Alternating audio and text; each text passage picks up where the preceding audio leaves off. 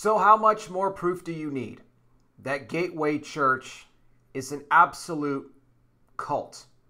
It started at the top with Robert Morris, with what he did to Cindy Clemenshire when she was just 12. From there, Robert Morris went on to form Gateway Church. He's now worth $117 million. He started this ministry. It just expanded all over the place across Texas. And really, I mean, people that watch Gateway around the world, but it was all built on a lie. Something horrible that this man did to this young woman, which he still to this day has not faced accountability for whatsoever. Has never given a dime to Cindy, never faced any sort of, criminal justice for what he did. And he's just enjoying life now, right? He's just basking in the millions that he's made off the sheep, off the sheep that were deceived by him over the years. And how many times have we seen Gateway elder Trey Wilbanks, ever since the Robert Morris resignation? You've had Wilbanks have to take to that stage multiple times, addressing not just Robert Morris's resignation and everything with Cindy, but also more lawsuits against the church, more firings at the church of other disgusting pastors. And now in the latest, the results of the Haynes and Boone investigation. I got more to say on this. Now, if some of you missed my initial video on this, you can go back on the channel and check it out. But we have a little bit more information for you in this update today, because Gateway is still trying to keep the wheels turning on a church that hit the iceberg, let's just be honest, a long time ago. And it's going down. Ask yourself the question, would this be a church that you would want to be a part of? Anytime any Gateway elder or leader says, trust me on this, you do the opposite. You don't trust them, because that trust was violated a long time ago. And what about now this criminal probe? Because this was very interesting when this was addressed by Wilbanks during Gateway's weekend services that took place on November 2nd and November 3rd. Who does the criminal probe involve? We got a lot more, questions and answers here. We'll talk about it in just a second. Before we do, I want to welcome all of you to Not By Sight News. Yes, a blind Christian guy here reporting to you, reminding you as always that we walk by faith, not by sight. For someone like me, that's kind of my only option. If you guys could, do me a big favor. Hit the like button for me. Share this video around. When you do that, you help get these videos out there more in the algorithm, in the recommended section. Gets more eyes on our content that way. And I need to request another huge favor from you. In light of my wife's recent health struggles, would you consider making a generous donation by supporting and funding Not By Sight News? We need you now more than ever before if we're going to be able to continue to run our operation here. Now, my wife, several months ago, suffered a stroke, also a clotting disorder that leaves her on blood thinners for the rest of her life. And even more recently than that, a lupus diagnosis that has left her in just extreme, debilitating pain and has caused her to no longer be able to work. She had a very good job, had a good salary, and now just because of all these issues, she can't do it any longer. And let me say this too, because I get people in the comment section all the time and say, she took the, she took the shot. That's why. No, she didn't. It's amazing to me that people think that these sorts of issues never existed prior to the events of 2020 and 2021, that people never had strokes, they never had other things. It's just ridiculous that they make these claims. I know that she took it. You don't know anything. They say the same thing about me. Neither one of us did. Neither one of us took it. Okay? Never will. So I had to put that out there because I just get these people that just, it's hysterical to me, like they know us personally or something. But I'll tell you this, when I mentioned it's not going to be sustainable for me to be able to continue doing Not By Sight News, it's because, look, I cannot rely on ad revenue alone to be able to support myself and my wife with all these bills that we have coming in, medical bills and other bills. You know, channel viewership is also going way down here as well. Even if these videos manage to get to like 1,000 views, you get like $2 from that. That's why I say it's not going to be sustainable. We need your help, guys. Here's how you can help us out. If the Lord puts it on your heart to make a generous donation, you have multiple ways. One is by visiting our GoFundMe. You can find the GoFundMe link in the description of this video and all videos. And we appreciate all of you who are contributing that way. You really are helping us keep the lights on here. Another way is by becoming a monthly contributor on our Patreon for as little as $5 a month, patreon.com/notbysitenews. That link also in the description. And finally, by just hitting the super thanks button on the YT video here. I will tell you, if you choose that option, YT does take 30% of that donation for themselves. So if you want to make sure that we get the majority of your generous gift, then GoFundMe or Patreon will be your best options. And I'll say this too, just to kind of, put a bow on this. For those that say, oh, you're begging, you're doing this and that. No, it's called asking for help. And, for those that believe in the work of this ministry, if you, truly believe that it's important to expose the church corruption, the wolves in the pulpit, and protect the vulnerable, that's why we're asking you to help. And again, for those that want to continue to say, oh, you're just, begging this and that, look, consider yourself blessed then you're in a better spot than we are right now. If you're not in a position where, you got to ask for a little help, then consider yourself blessed.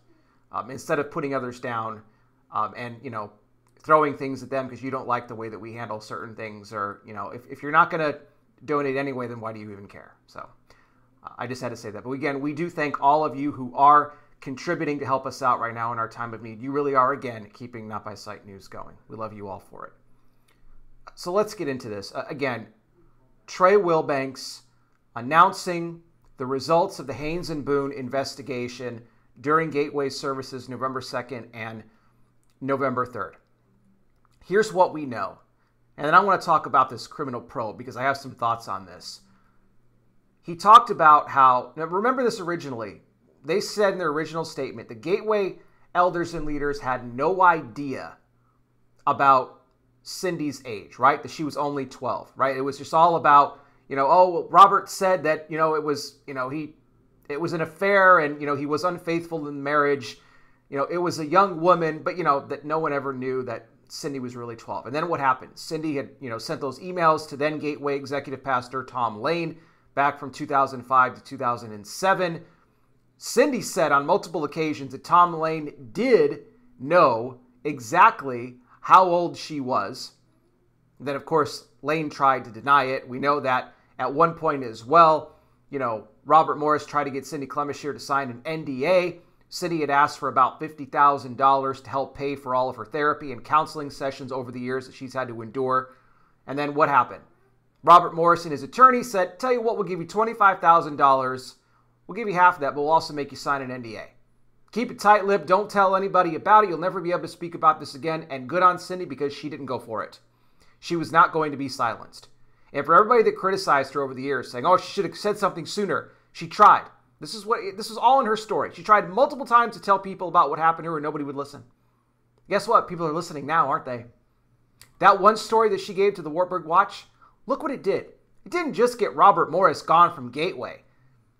It's now led to numerous lawsuits against the church and various leaders for various things. It's led to more pastors getting fired.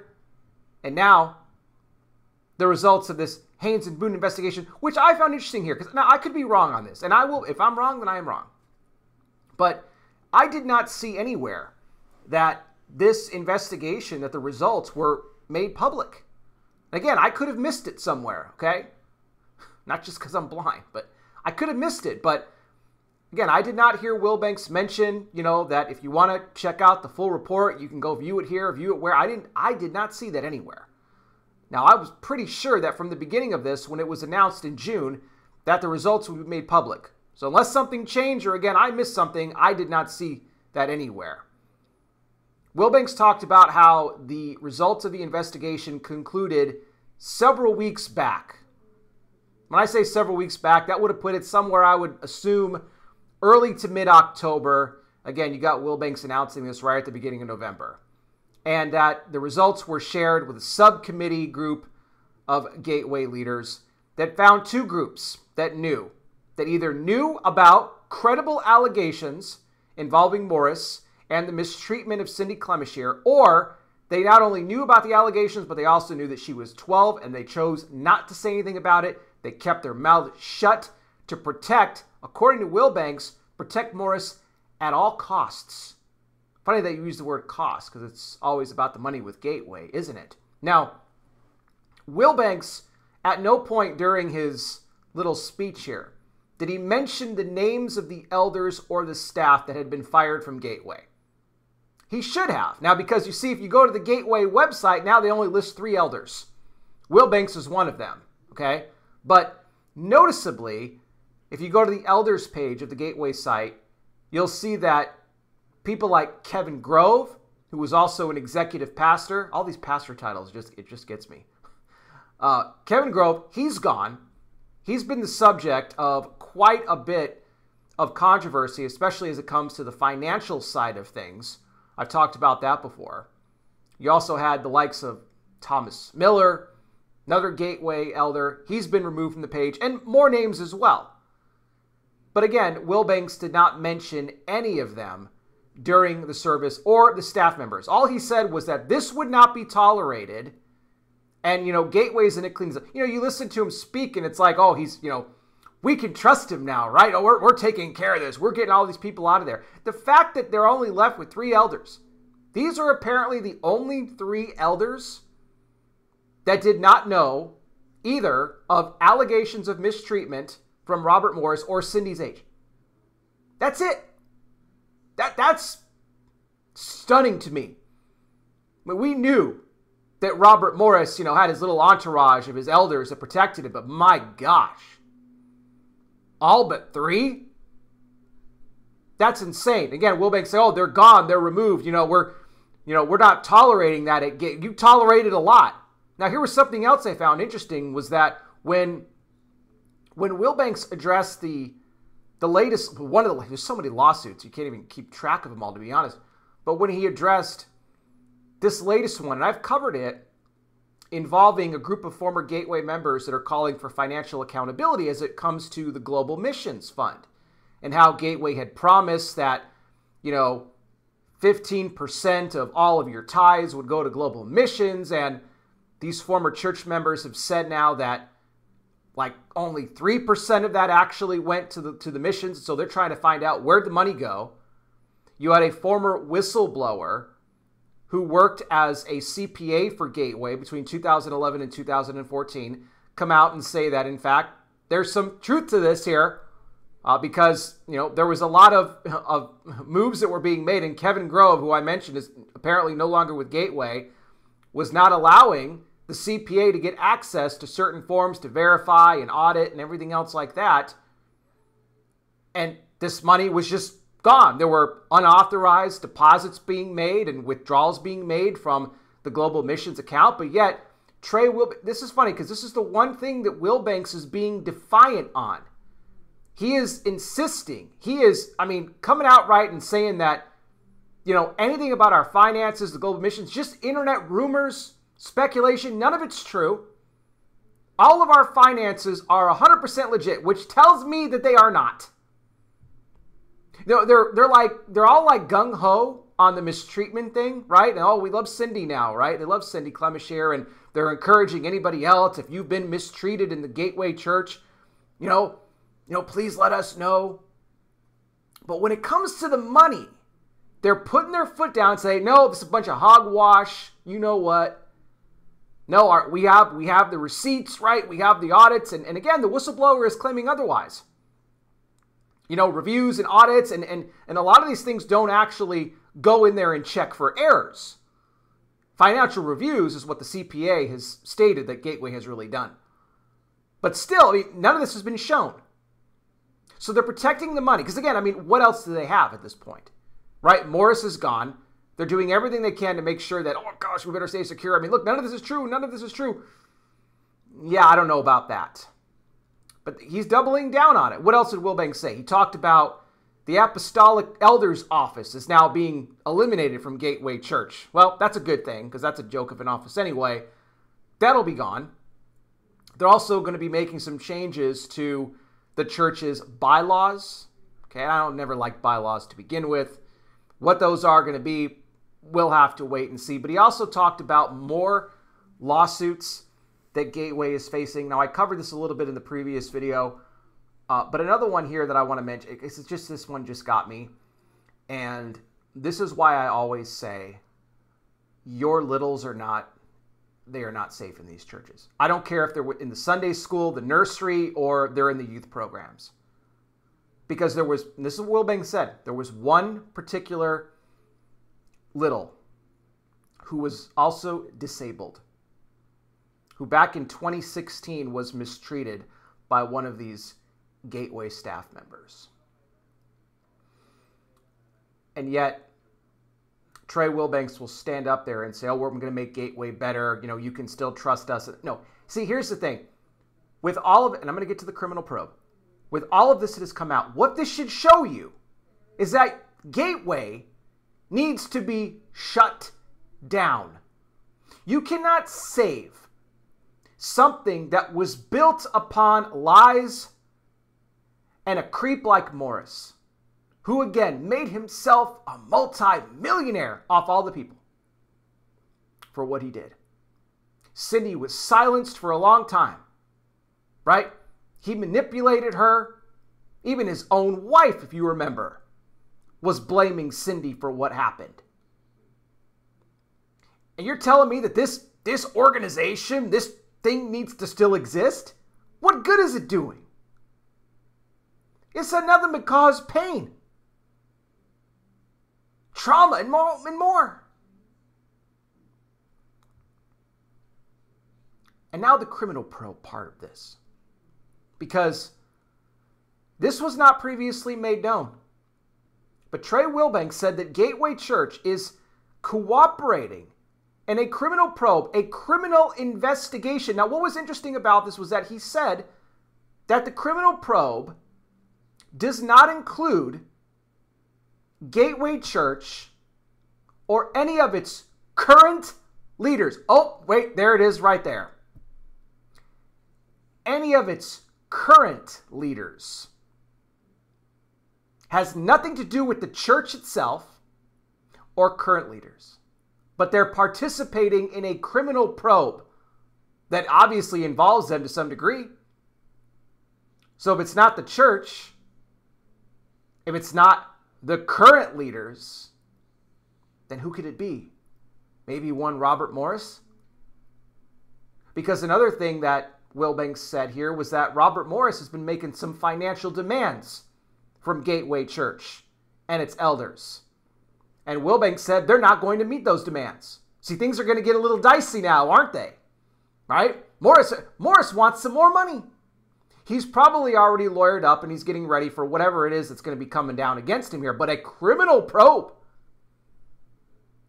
Not with the current leaders. Oh, but they didn't say nothing about the former leaders, did they? Wilbanks said nothing about former leaders. Just current leaders and Gateway Church. What more trouble could Robert Morris possibly be in here? Now, I want to point this out because there were some people that asked me this in the previous video that I did. You know, why hasn't Robert Morris been arrested? Look, the Haynes and Boone investigation, this was not some sort of, this is a law firm, okay? This was not, this was not the FBI coming in here and looking into Robert Morris, okay? This is again, a big, powerful law firm. Again, they specialize in mitigating financial and reputational loss for major corporations and organizations like Gateway Church, which is, again, make no mistake about it, it's a business, ladies and gentlemen, it's a business.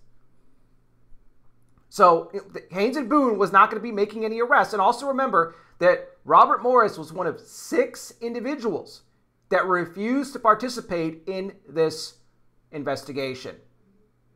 They didn't take phone calls.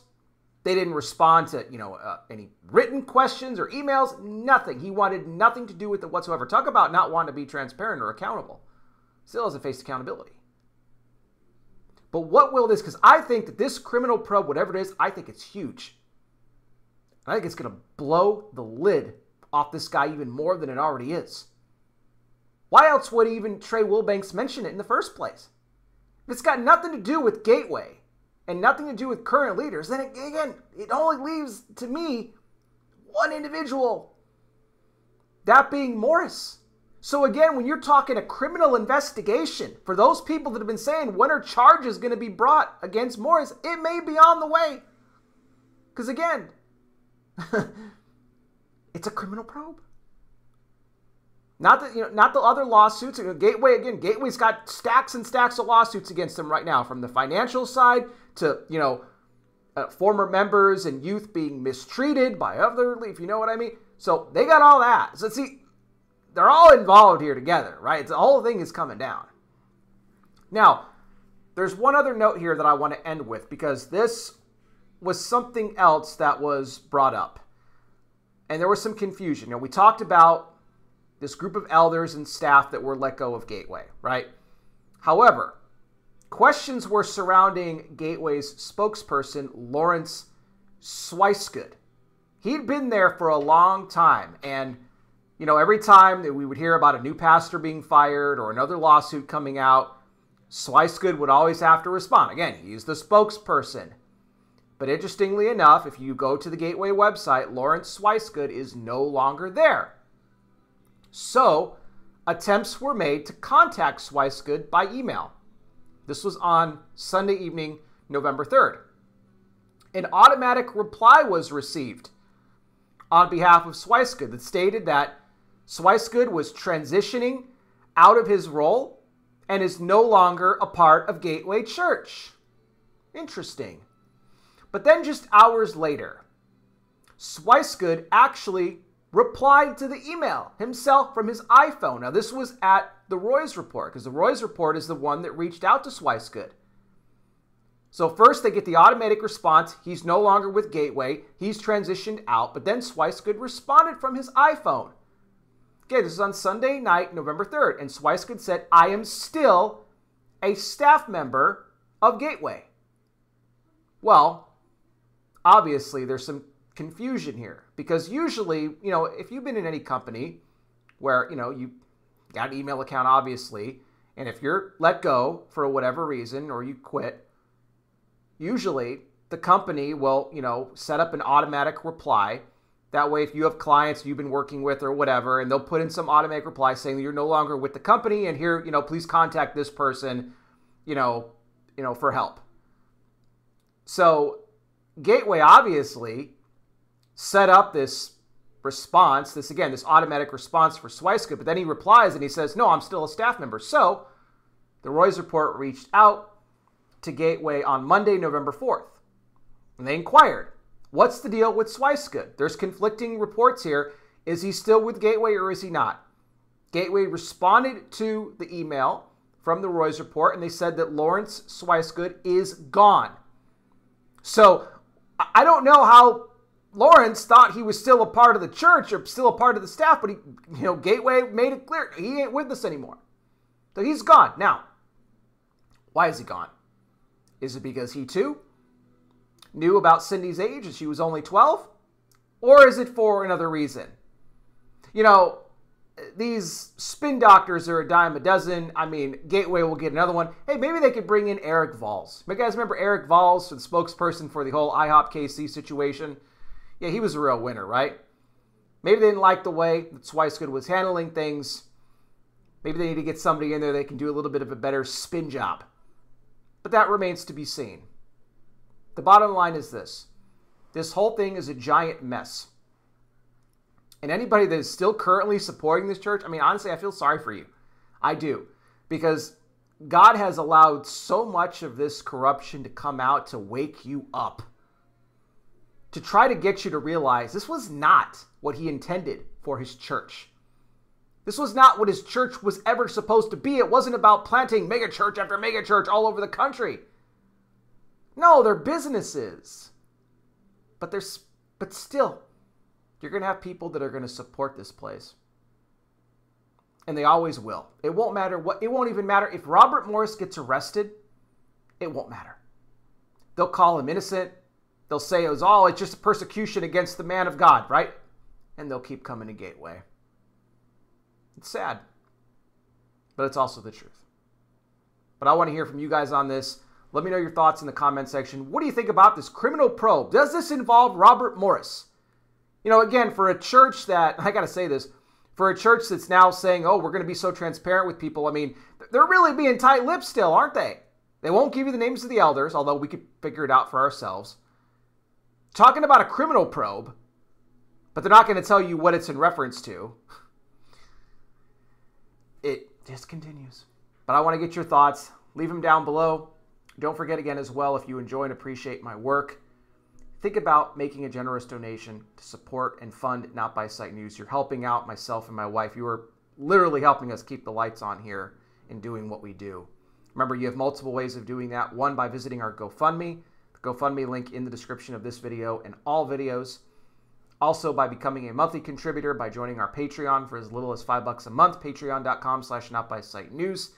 That link also in the description.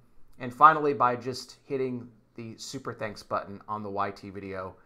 Although I will remind you, if you choose that option, YT does take 30% of that for themselves. So if you want to make sure that we get the majority of your generous gift, our GoFundMe or Patreon will be your best options. We again thank all of you so much for your support. What I want to do right now, something I do on all these videos, let's end this video on hope. It's part of my ministry outreach. This is an altar call. I've been doing this on my videos since 2016. No matter what it is that I'm discussing in the church, exposing the corruption of the wolves that occupy its pulpits, we always want to make sure we give people the opportunity to receive Christ as Savior. That being said, anybody watching now, if you are somebody that has not yet received Jesus as Lord and Savior, you would like to do so, I want to lead you in a prayer to do that right now. This is a prayer you could do in your own words, but I will give you the steps you need to bring it before the Lord today. The first thing you want to do right off the top, acknowledge you are a sinner. That is something that we all are. The good news is that God gave his only Son, Jesus Christ, to die on that cross for the sins of all the world, as he died and rose again for you and me. He paid the cost. What you have to do is repent of your sin. That means to turn from sin, not just to say you're sorry and jump back to your old ways, but to actually turn from sin, which are those lifestyles, patterns, habits, behaviors, things in your life that go against the Word of God. If you humbly go before the Lord, though, and ask him to forgive you, he'll wipe your sin away. The Bible says he doesn't remember it any longer. And then you invite Jesus into your life to be your Lord and Savior. When you do that, you become born again, a child of God. You will have eternal life. Trust me when I tell you there is no greater decision that you will ever make than the one you do to give your life to Christ. And I pray you make that decision today. Again, more info down below. Thank you all again so much for watching. I really do appreciate it. I'll be back with more. You guys take care. Please be safe out there. God bless each and every single one of you. And I'll talk with you soon.